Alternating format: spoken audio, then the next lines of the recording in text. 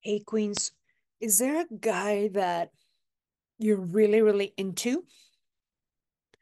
Is there a guy you have in mind and you wanted to work out with him? Are you seeing the one guy? So, if that's the case, then this video is for you. So, I'm going to talk about the single number one way that you chase men. So, I can go on and on for hours talking about all the gimmicks that are true, but even if you were kind of perfect in all of these other aspects, like for example, never talk to a guy first. Um, don't be too available. Don't respond to text too fast. Even if you did all those things, if you are doing this one thing, it's problematic. And this is part of the reason why um, dating today is so like it's such a nightmare for so many people, right? It shouldn't be like that. It doesn't have to be like that. And my channel is dedicated so that you can date with fun and ease and in a magnetizing way, not in a repelling way. So, what I'm going to talk about now is a single way that you repel men the most. And you repel him the most because you chase him doing this. And that is when you're focused on the one guy, when you have a specific person, you have the specific one guy that you want, you have your eye on him. And that is literally it by definition. You have your eyes on him, you're after him. Yeah, you're trying to snag him. And if that in itself is not enough chasing for you, let's break it down. You can you can do it in a very different way where you are not chasing anyone. And that is you put yourself out there in the universe and you send out a signal that you would like to get to know people, men, for, dating for marriage. And the men that are interested in you and that have the same intention, they will actively pursue you and court you. Now, what about the other way, where you are focused on this one guy? Well, for one, what happens is that all your attention is in this one guy, and therefore you are waiting. Is he going to choose me? Is he going to pick me? So you're not only chasing him energetically, but you're also auditioning. Let me talk more about how you chase him energetically. On an energetic level, you think about him and he feels your energy, he feels your thoughts. And he knows, he feels it, and most importantly, the pressure is on. You see? He's thinking, and this is funny because all the time you hear this phrase of like, never go out with people that see you as an option. Never go out with men that see you as an option. And you're like, well, why not? If I am seeing you as an option, I should keep my options open because, so what makes you, just like seriously, what makes you think that you just met someone and you're trying to get to know them? What makes you think that this person should be committed to you and you should be committed to him if the intention is that you are just getting to know each other? Right? Like, why? So I'm having my options open, and he can do that too. Of course, it's problematic if what you want to do is fuck the people you're dating. Then you're going to be like, oh, I can only fuck one at once. Like, so proper, right? So, anyway, going back to the fact that he can feel your thoughts and the pressure is on, you're going to expect things from this person. And why are you expecting things when you are just getting to know each other? You don't know if it's a match. Now, let me tell you something. The men very, very quickly know if it's a match. For women, it takes a little longer.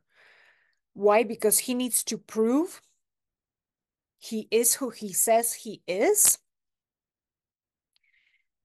And therefore, he is to pursue you. He is to court you. So when you are with the one guy, when you are focused on the one guy, where is the chase? Where is the pursuit? If you're a sure thing, you're only focused on the one guy. You're only into the one guy, so you're a sure thing. Where's the chasing? Where's the pursuit? Oh, and he knows it. It's even worse that he knows it. Because now there's no competition. Now your perceived value tanks. Yeah. So again, you're a sure thing because he knows it, and you are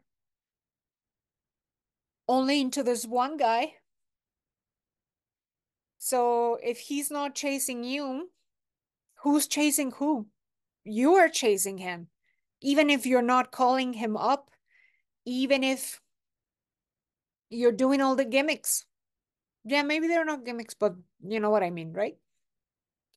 Even if you're doing all the little tactical, superficial things of like, let me take 5 hours to respond to the text.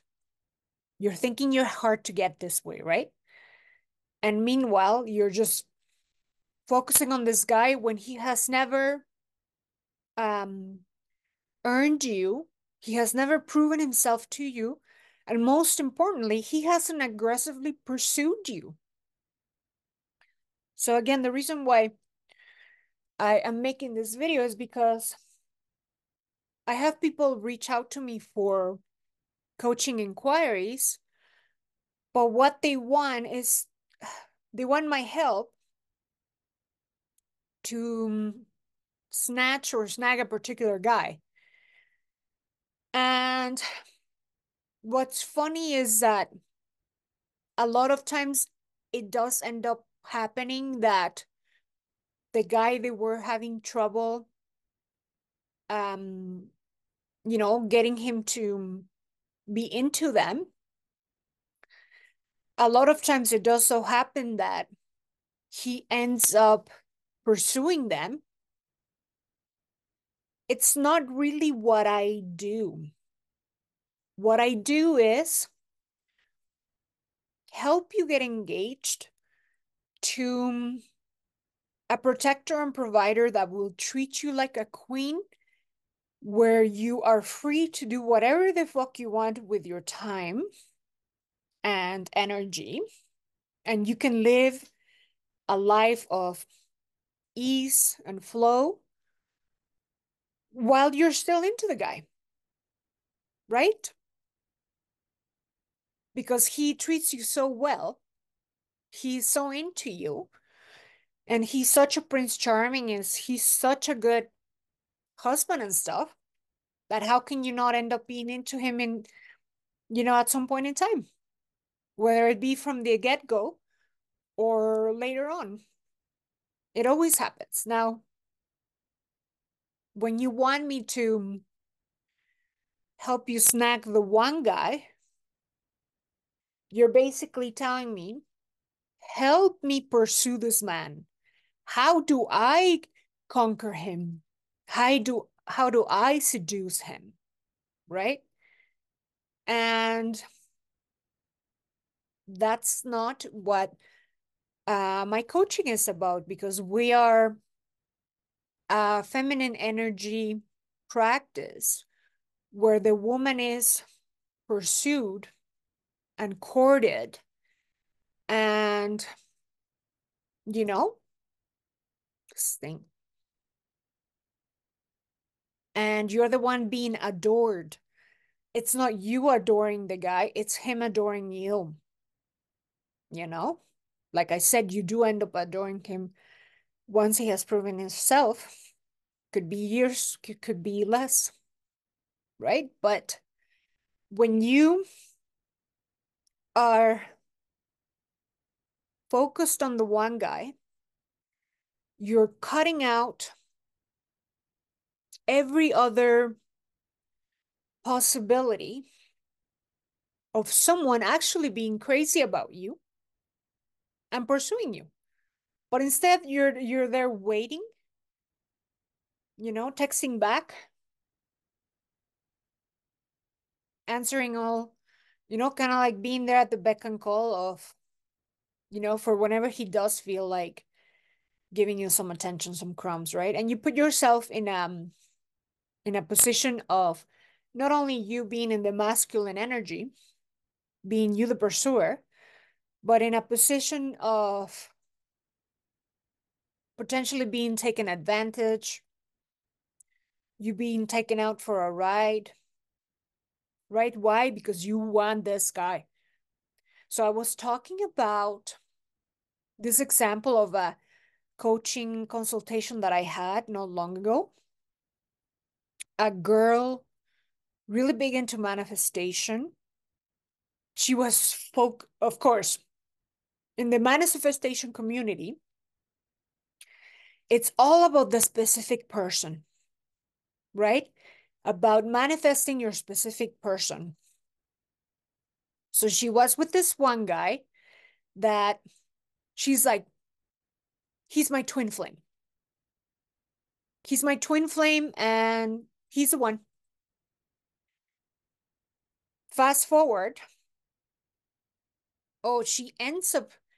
When she met this guy, he told her, I'm never getting married. Just so you know, like, if you want to be with me, like, this were his words. If you want to be with me, just so you know, I don't get married. I'm not going to get married. Like, I'm not doing that. And she, oh, ego immediately turned on. And she's like, I'm gonna manifest them. Watch. Fast forward, of course, her clock is ticking because she's like 34. And she gets pregnant. Of course, they're not married, none of that. She gets pregnant. And the guy somehow ended up proposing.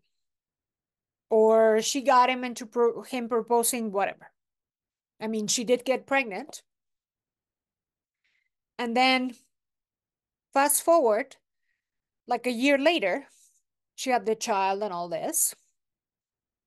The guy tells her, breaks up the engagement and cancels the wedding 2 times. 2 times. And again, if this is not chasing, you being still there, all for your specific person, if this is not chasing, like, please somebody in the comments, please somebody tell me what chasing is. If she's not literally running after him, which she pretty much was, not, probably not even figuratively. So when you, okay, well, so she ends up getting married to the guy. Like, she pays first class tickets to go on a trip to get married. She pays the whole thing. And now they're married. So now it's a success story of manifestation. She manifested her specific person, her twin flame. I know how this story ends. And watch, I'm going to make a follow-up video on that story at some point. Like this story, I get thousands of stories all the time. That's a lot of what I see in my practice. And a lot of times they will come with this inquiry of, I want to be with this specific guy. I want to marry this specific guy. And then I'll say, I just want you to think, I want you to think about, do you want this specific person or do you want a specific scenario? And the scenario is, you get married to a guy that adores you, engaged to a guy that adores you, and then, like a scenario. And then they'll think about it for a while, reflect on it, and sometimes they hit rock bottom before they can say, you know what? I want happiness. I don't want this specific guy. I want happiness. So anyway, guys, that's what I want for you. I want happiness. And you're never happy when you chase a specific man. You're happy when you are loved and adored, being chased and pursued by multiple men, and then you can choose the best one for you. And that does lead to actually a lot of happiness, okay? In that you never have to go through heartbreak. You never have to worry about what the men are doing. Because when this happens, when somebody pursues you very aggressively and they're like really into you, you're never in limbo, you're never in gray, it never gives you anxiety. It always gives you peace of mind and peace of heart. So anyway, let me tell you, what are your thoughts, or tell me what are your thoughts on a specific guy, on wanting a specific guy. Have you been there? Are you thinking differently? What are your thoughts on that topic? And let me know if this resonates. So that's it for now, ladies, and I'll talk to you soon. Bye now.